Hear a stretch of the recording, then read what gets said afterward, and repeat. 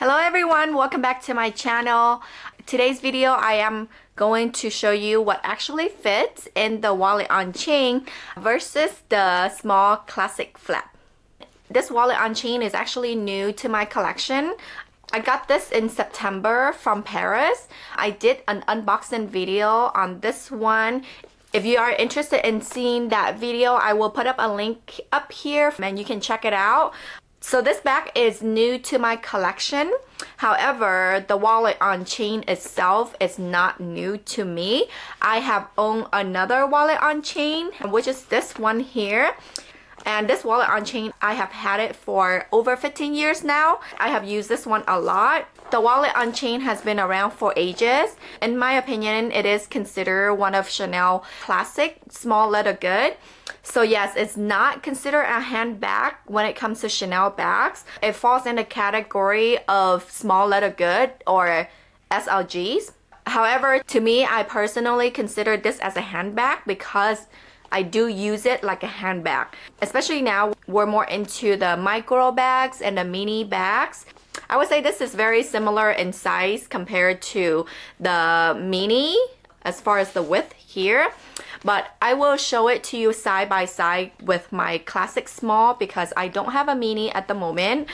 When we think of the wallet on chain, we really think of it as like a wallet.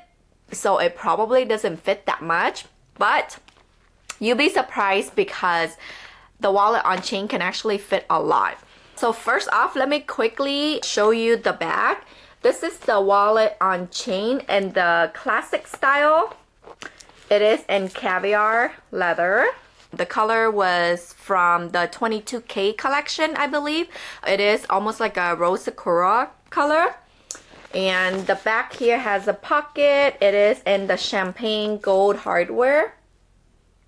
And to open on the inside, we have a zipper compartment here, one slip right here, and then we have one main compartment. Right now I don't have the base shaper here, so if you do put the base shaper on here, it will give you more structure. It has 6 card slots here, and on the very top it does have the zipper pocket. It actually goes all the way to the bottom right here. That's my fingertip right here. If you want to hide things, that would be the perfect slot for it. So let's say if I travel and I bring a lot of cash with me, for example, I think I can hide it in there all the way at the bottom so that it's not just out in the open right here. I think I can fit my passport in there too if I'm not mistaken. I'll show you in a little bit like what can actually fit in here. And then we have this one compartment right here as well. The wallet on chain comes in multiple different variations. This is the very classic one. The other one that I have is the timeless wallet on chain. This one doesn't have the hardware in the front. It has the embossed CC here. However, this one has been discontinued for quite a few years now. They don't make this collection anymore. But they do have many other variations. They have the boy wallet on chain. They have the Chanel 19 wallet on chain. And I believe they have some seasonal one as well. When I bought this, I just love the color, so I had to get it. This color is beautiful. Look at this pink. Like the perfect pink. The wear and tear on this one is really good because again it is in caviar. I don't know as far as this color because I haven't owned it for that long. It's only been 2 months. This is in a lighter color, so you know, of course it's gonna be a little bit more high maintenance as far as the color itself, but with the caviar it's supposed to be very durable, just like any of my other caviar bag. This one has been 15 years and look at this. It's in almost perfect condition. It does have some wears around the corner, but you almost cannot see it. So yeah, I'm expecting this one to be just as good. The grain is not as big as the grain on this one though. But as far as durability, based on my experience with this one, I can almost guarantee that this one is going to be just as durable. So now I'm going to compare with the small classic flap. Let's say if I were to have the base shaper to the wallet on chain, then the base will stretch out this much. And side by side with the small classic flap, this is what it looks like. It's a little bit shorter, smaller. Yep.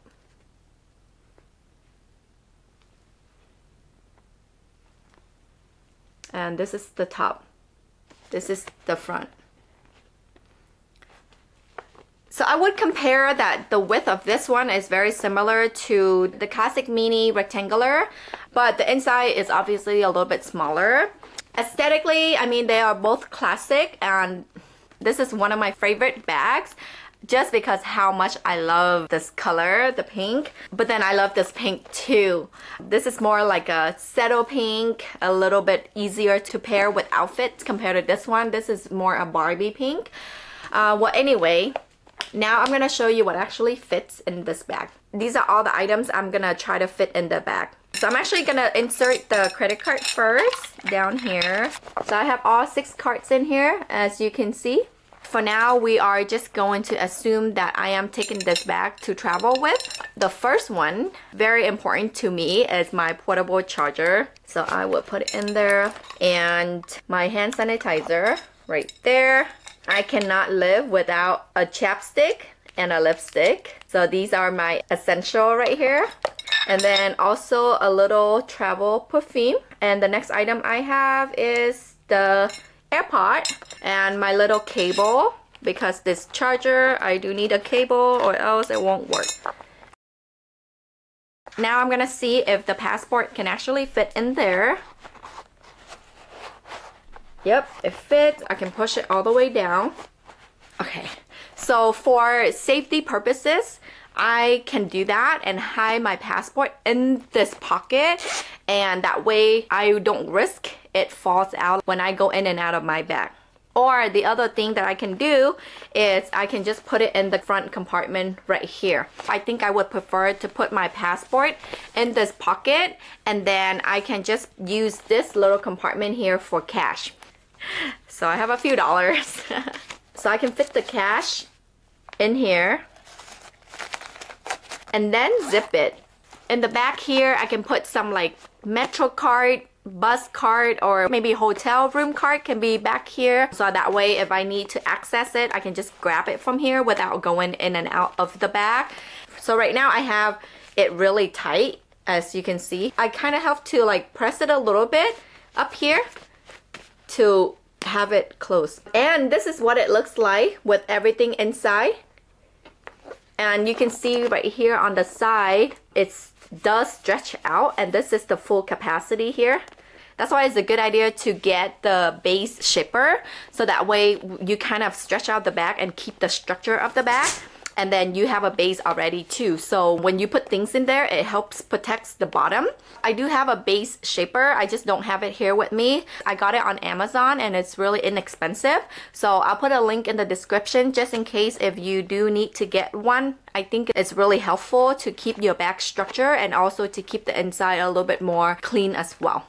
So this is how much stuff I fit in the wallet on chain. If I'm not traveling, then I don't need to take my portable charger, and I'm not gonna bring my AirPod. So no portable charger, no cable, and no AirPod. Say if I wanna fit my phone in the bag, I can certainly do so.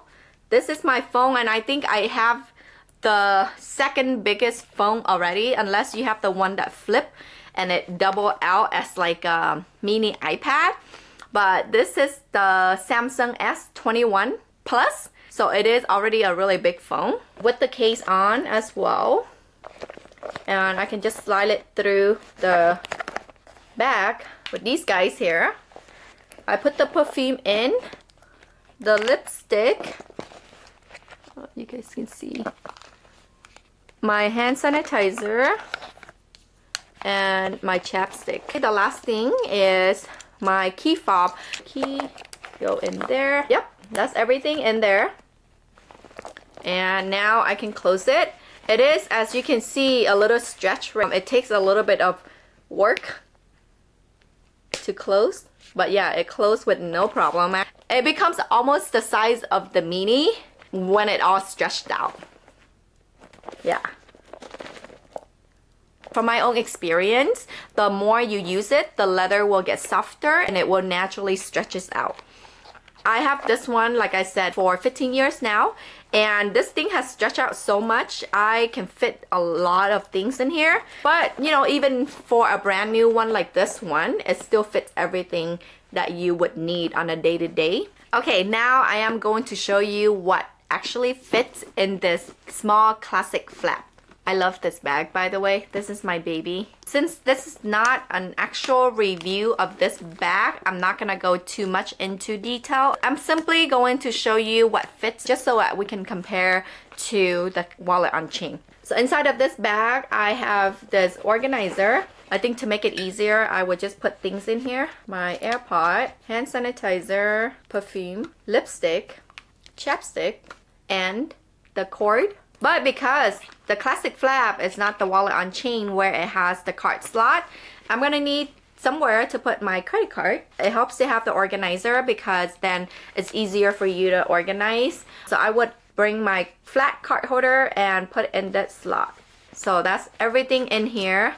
It feels comfortable in the organizer right now, but I'm not gonna stuff it yet because I don't know if it's gonna fit into my bag just yet. So I think I'm gonna put it inside the bag first and see.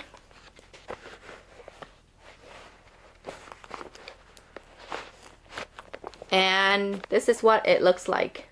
Okay, so everything fits nicely. The small classic flap, as you can see, comfortably I can fit everything in here like this. So considering this is a wallet on chain, it can actually fit a lot because all of these things you see here that fits in the small classic flap can still go into the wallet on chain.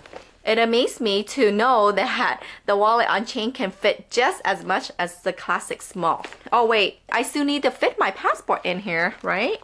And get this, the Mona Lisa pocket for the small classic flap is a fake one. There's no pocket. So it's only for looks. Say I can put my passport back here. Yep. And then I need room for some cash, which is in the front. It doesn't have a zipper though, but I can still put some cash in here, which is fine. So let's say if I travel and I need to rent a car, I need a key, I can still fit my key in here. So the classic small will fit just a little bit more compared to the wallet on chain. Obviously, we know that the price on these two are a huge difference. The reason why I want to compare what fits in here and here is to really put things in perspective. Because for just a tiny little bag that is not even considered a bag, it is a wallet, but it can surprisingly fit so much in there. And I'm very pleased because when it comes to travel, I want to bring something small and very light that can fit in my carry-on. I traveled for 3 months with this bag. It was all I wear every day for 3 months. So I know how functional it is. It can be very versatile. It is obviously a crossbody bag, but you can shorten the chain here, which I'm gonna show you in just a little bit, and make it into a shoulder bag. And you can wear it for evening, you can wear with any outfit, especially in black color. My other one is a pink color, so you know, it probably won't go with all of my outfit, but I am still planning to bring this with me on my next trip because I just love how versatile it is and how small it is, and it's easy to pack. I don't have to worry too much about it. It's pretty carefree and it fits enough of my daily travel essential. Okay, so this would be the chain. This is how long it is. So I am 5 feet 4 inches for reference. So it sits pretty low on me, and what I do is I get one of these link. I believe you can ask your Chanel SA and they can give you this link here, or you can just buy it. I bought mine from Amazon, so I'll put the link in the description in case if you need to get them. These one, the way they make it is it comes with the little screwdriver. If I loosen the screw right here, then this thing right here, you can move it in and out. There are a couple ways on how you can shorten the chain. If you don't want to buy the link, the way I used to do it before is I just crisscross it like this, and then that's it. Easy, right? But then when you open your bag and go in and out of your bag, you have like chains sitting everywhere. Another way that you can do it, I will put the link onto this chain here, and then I will do it on the other side. So I just hook one end onto this side of the chain, and then the other end onto this side. I haven't locked it yet because I want to show you guys the other way as well. The link kind of sit in the middle like that, and then that way the chain is shorter, but then when you open it, the inside still has all this chain in the middle. So when you put things in and take things out, the chain might be in the way. But the other way, on one side of the chain, usually I pick on this side. If I want to shorten the chain by this much, then from here, I just put on the link. So I just hook the link right here onto the strap. And then I'm gonna lock it. I just have to make sure that it sits in the middle, and I screw it. So now you have this bits right here. You can just put it inside the bag, and that's it. With this way, you can decide how much you want the chain to be shortened, and it just sit on one side of the bag. And when you open the bag, you don't have chain like hanging everywhere right here in the middle. So I think this way it looks a little bit better, cleaner, easier too. It's super easy.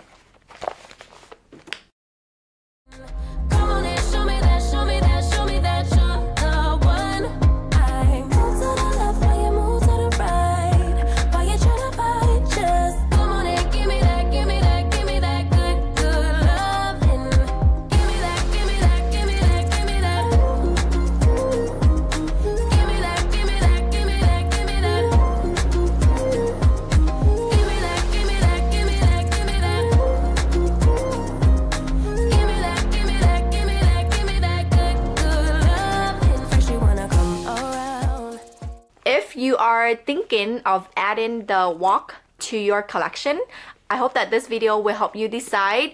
I know this is not a thorough review. I actually just wanted to show you guys what really fit in here and here. But I just thought I'd give you guys a quick review as well, because the WOC has been very popular. But then again, I know some people like it and some people don't. But for those of you that are in between, or if for those of you that are contemplating on adding it to your collection, I think it is worth it, because the price on this one is still somewhat affordable compared to the Big Sister classic flap, or even some of the other classic, which is way more expensive. This one is now retail for $2,950 US plus taxes. It used to be a lot cheaper. The price has gone up $1,000, so that's about 30% increase. I got this one back in the days for maybe $1,900 US before tax. 30%, which is a lot, but we're talking about over the course of 10-15 years or so.